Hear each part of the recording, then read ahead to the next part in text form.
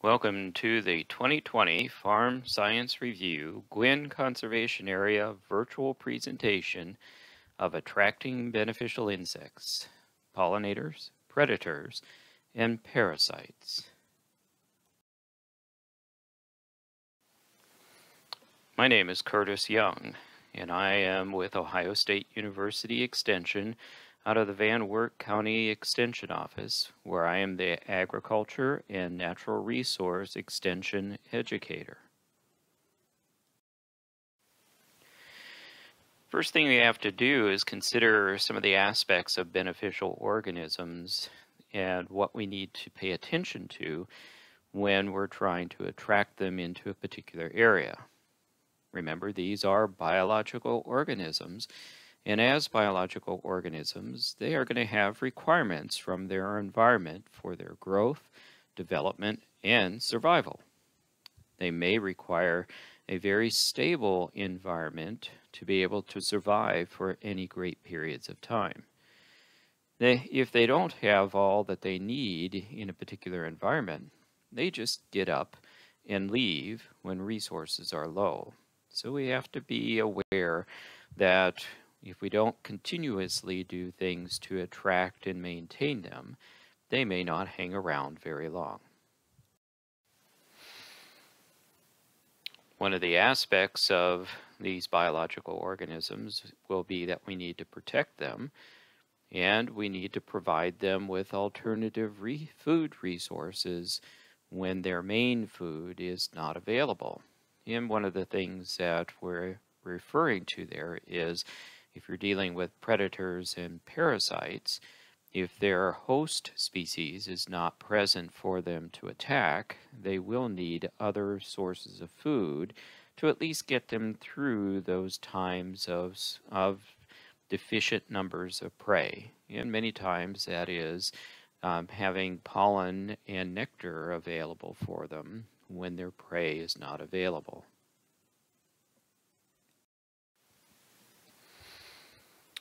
These biological organisms can be susceptible to different types of environmental disturbances or disruptions. The stability of their environment can be very important to them both establishing in an area as well as maintaining themselves for periods of time. What kind of disruptions of the stability of an environment can be important to beneficial organisms? Well, things that can disrupt their life cycles include, if it happens to be in a cropped area, harvest. When that crop is harvested, if there is not a cover crop available for them to move into or an alternative crop for them to move into, that can be the end of those particular beneficial organisms. Monocropping. If there's only one type of plant or very limited plant diversity in the area, there may not be alternative environments for them to move into. Some major disruptions would include plowing and cultivation or mowing of the fields that they may be living in for any number of purposes. Plowing, of course, is going to destroy all plant material in the immediate vicinity. Then, of course, pesticides. Insecticides obviously are designed to kill insects directly. Fungicides may have indirect impacts. Some fungicides actually have some insecticidal qualities to them. And then herbicides reduce the plant diversity in the local area. What do pollinators, predators, and parasites need specifically? Well, of course, they need food, both their primary food as well as alternative foods. They need shelter for breeding sites as well as simply places to survive in severe weather times, and protection from pesticides. Food. Of course, if it's a pollinator type of insect like the bumblebees on the sedum plant there, they do need the nectar and pollen continuously from their food resources. Our predators, such as the lacewing larvae that we see to the right-hand side, is going to need a source of prey to consume. Without that prey to consume, they will die of starvation. And for parasitoids, they typically need their hosts inside of which to rear their young. So there's a number of different food resources that are required by these beneficial insects. Some may have multiple needs, and others may simply need one type of food to consume on a regular basis. Providing pollen and nectar. That's what the flowers are primarily doing for these different insects. Nectar is a ready source of energy, carbohydrate, as well as amino acids.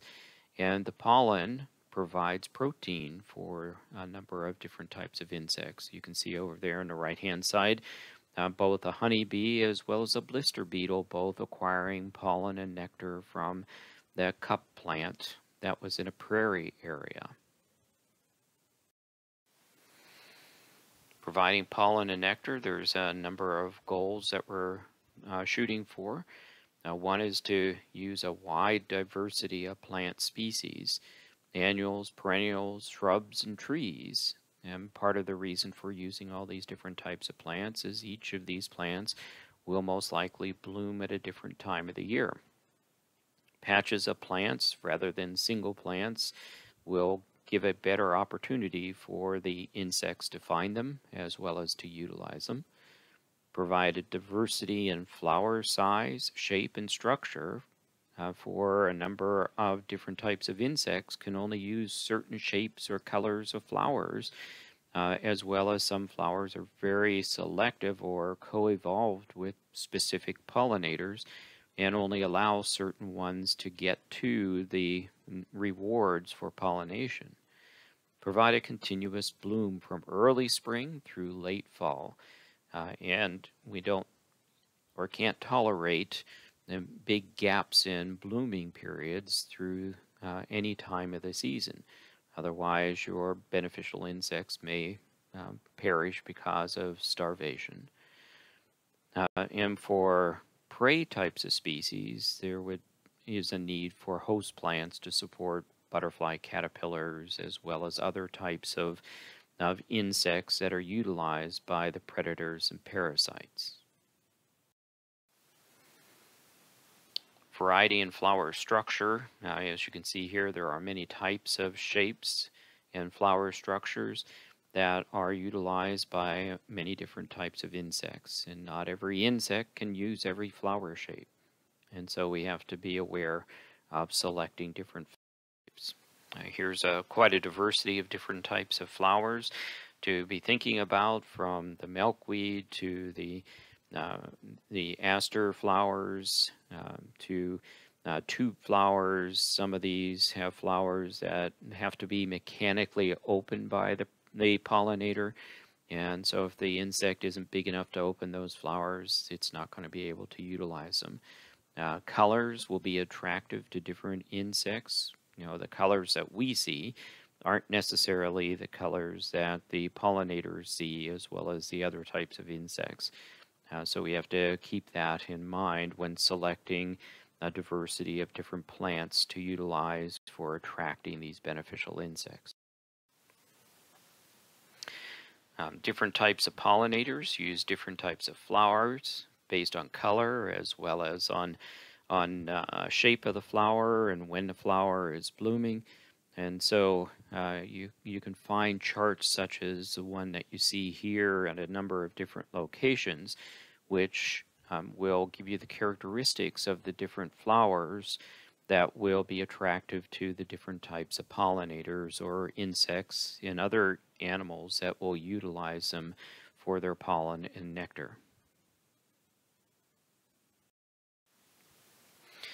What seems to be a weed to some may actually be an incredibly good pollinating plant or food resource to many of these beneficial organisms. Here you see a large bumblebee using obedient plant, but there's also weeds that are used, or things that might be considered a weed by some, may be excellent pollinators to the different insects as well as to predators and parasites. Things like the ironweed, the milkweed, and goldenrod all provide an opportunity to feed at different times of the growing season. When selecting plants, we absolutely need to be careful of not selecting ones that are classified as noxious weeds. There are lists of Ohio noxious weeds to avoid. Here you see a web address for an OSU website called the Farm Office. And in one of the blogs, they have a listing of the current Ohio noxious weeds, and we should avoid those whenever selecting plants to utilize in a area that we're trying to attract these types of insects. Unfortunately, noxious weeds are found throughout Ohio. Some are incredibly prevalent, and others are only found in certain locations. Don't make the situation worse by propagating these types of plants. And the two that we see in this slide are poison hemlock on the left and wild parsnips on the right. Unfortunately, both these plants are very attractive to all kinds of insects, but we don't need to be increasing their numbers within the state. Just like the noxious weeds, there are also invasive plant species that we need to avoid as well. Here is the web address to the Ohio Department of Agriculture's list of invasive plants that would be necessary to avoid. Just like the noxious weed, unfortunately, we have numerous invasive plants that are found throughout the state of Ohio, and once again, we don't need to make the situation worse by planting more of them, such as the tree of heaven that we see in the slide picture. When we're looking to select a variety of different plants that will bloom at different times of the year, just like with the different pollinator plants for different animal species, there are also lists out there of different plant species, what their colors of flowers may be, when they flower, and how long they flower, so that one can choose throughout an entire growing season as to what kind of trees, shrubs, annuals, and perennials to select from. And these lists are quite extensive and can be fairly specific to certain parts of the country. So be sure you do get the list that is appropriate for Ohio. Here are a number of trees and perennial flowers of a number of different species,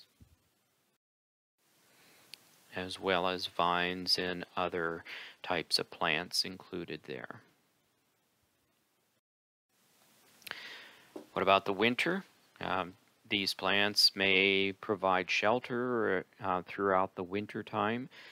So we do want to leave plants with their fruits or seeds still standing out in the field. They may be the overwintering site. There may be offspring still developing in different parts of the plant, or like the old log with loose bark on the outside of it, it may be a sheltering site for a number of different insect species.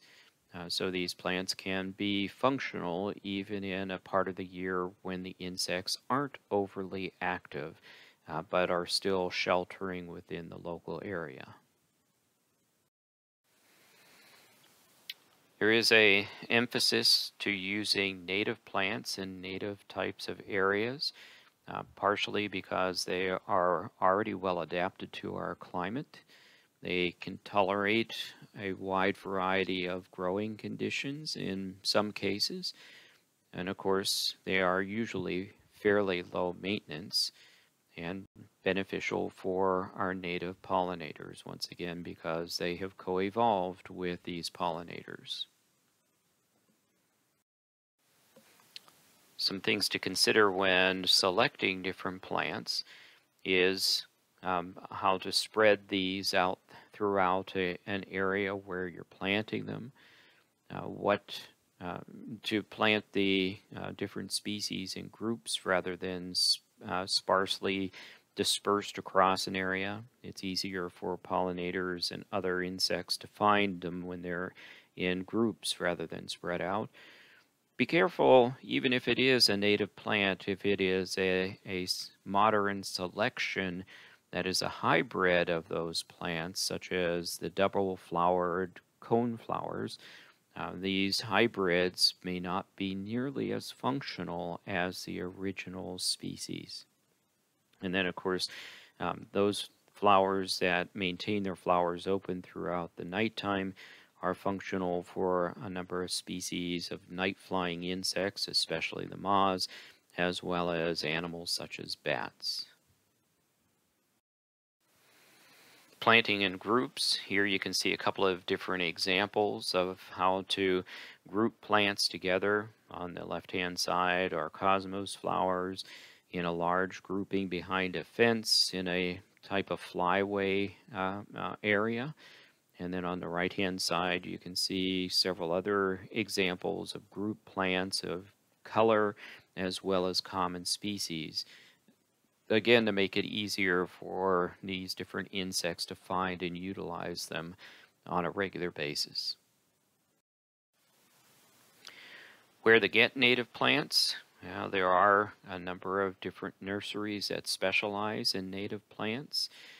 There are seed companies that you can get catalogs to acquire seeds of these native plants. The one thing to be careful of when you're purchasing seeds, however, is that you need to look at the purity of the seeds in the packaging. And hopefully it's from a reliable resource that has that tested. Be careful of buying these seeds from out of state because every state does not have the exact same criteria when it comes to making certain that there are not noxious weed species within seed mixes. So be very aware of that and very careful.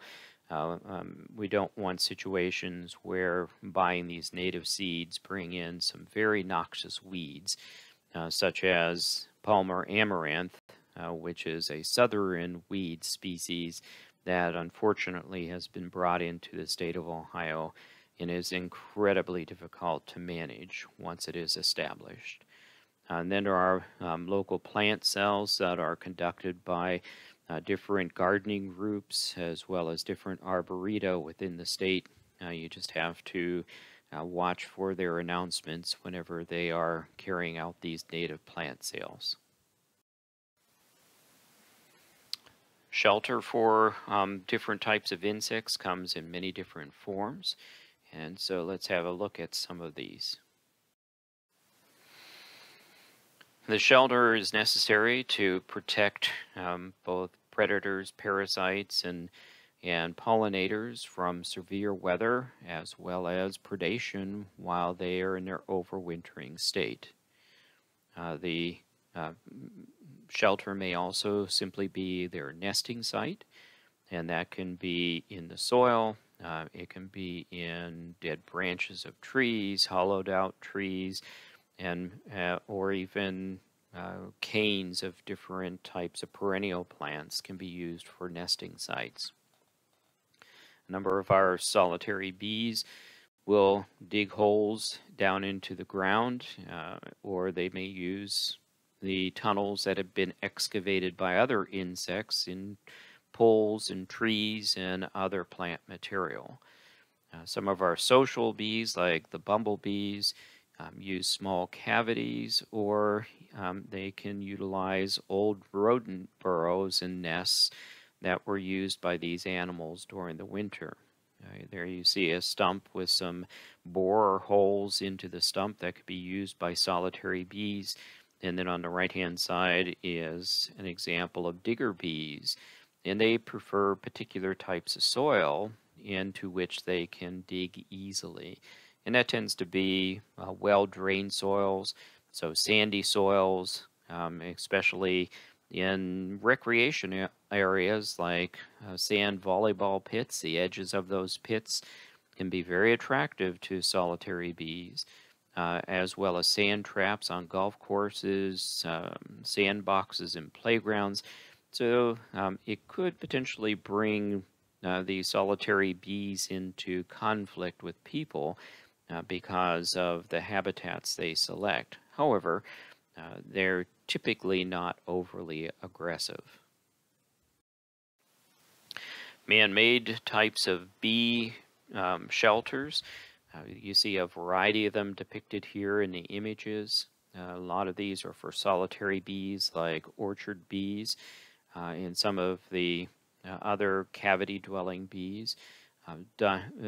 So hollow stems of different diameters or even blocks of wood that have simply had holes drilled into them with different drill bit sizes can be used by the solitary bees for their breeding sites. Other what look like somewhat debris can be sheltering sites for a number of different types of insects as well. Here you can see a hollow tree that the hollowed out interior of the tree could be utilized for overwintering purposes. Now, the one thing to be careful of is some of these reeds and other types of drilled holes can be contaminated over time by different types of mite species that can be damaging to these solitary bees. So they may need to be cleaned out and replaced on a somewhat regular schedule for them to continue functioning appropriately. Here you can see a very conducive site for digger bees. All of those little mounds of soil that you see throughout that driveway are holes for solitary bees that have dug down into the soil there. Those need to be protected and not feared whenever one encounters them. Most of the time you can walk through these areas without any interference or threat from the digger bees. And there's an example of one of those little digger bees bringing the soil up out of the ground. And that's a typical digger bee appearance when they're outside of the hole. Again, these are solitary. They're not colonial in terms of helping one another, but they may appear in great numbers in a locale simply because it's a very conducive site for digging. Again, in certain more obvious areas, different more attractive types of arrangements can be made for attracting these different types of bees into the area. Water is a necessary resource as well, and if it's not readily available from a pond or a stream, it may need to be provided to support these different insects. Some things to be aware of is if there isn't a natural source of water, they can resort to places like swimming pools, which can bring them into conflict with humans, as well as these pools are not conducive for their safety of these insects. A good watering site will be relatively shallow, have sloping sides to it so that the insects could get out of the watering area easily, or have a number of stones or other objects in the shallow water so that they can steady themselves on these rocks and be able to take off and land without getting trapped in the water. Protection from pesticides is also important, as mentioned earlier. We have to consider if they need to be used, what ones are selected. And it goes for all the different types of pesticides, whether it is an insecticide, fungicide, or herbicide. Insecticides are dangerous to most insects / arthropod species, so we need to constantly keep that in mind. Herbicides can kill potential food sources, and most of the herbicides are not directly toxic to the insects. However, some fungicides may have insecticidal properties to them. Whenever using an insecticide, use insecticides that are as selective as possible, meaning that they are very narrow in what they will target and kill. As with using any pesticide, read the label carefully and follow the instructions precisely.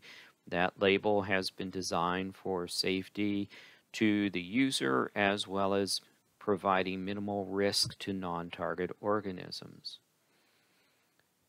Apply when pollinators are less active, and there you'll have to know what periods of the day are better to choose. Usually that's relatively early in the morning or late in the evening, so that the pollinators that would typically be visiting those flowers would have either not arrived yet or have left to go back to their nesting sites. And then, of course, spot treatments are preferred over broadcast treatments. Use as little as possible in the vicinity of the area where you're trying to attract beneficial insects. And then the final things will be to let people know what you're doing on your property. To some people, to see what appears to be an unkept area is an eyesore rather than an environmental protected area, and be cognizant of the fact that if some undesirable plants are developing in that area, they may have to be dealt with, such as, unfortunately, um, in these areas that are being naturalized, sometimes we get some of these invasive species that will move in, such as Canada thistle. And Canada thistle can spread by seed fairly easily. So there may be some conflict between neighbors because of the Canada thistle invasiveness. And there may be some legal matters that may arise where Canada thistle is considered a noxious weed, and there are noxious weed laws that prohibit allowing those types of plants to get out of hand. And finally, there are a number of resources out there available on the internet to help individuals select plant material that is best for attracting pollinators and the predators and parasites, such as the Xerxes Society. You see their web address there. Pollinator Partnership, and then the Ohio State Bee Lab and Pollinatarium, the blab.osu.edu. And they can provide a lot of useful information for improving habitats for all three of the insect types of interest: pollinators, predators, and parasites. Hope you enjoyed the Farm Science Review virtual presentation this year. Hope to see you in person next year.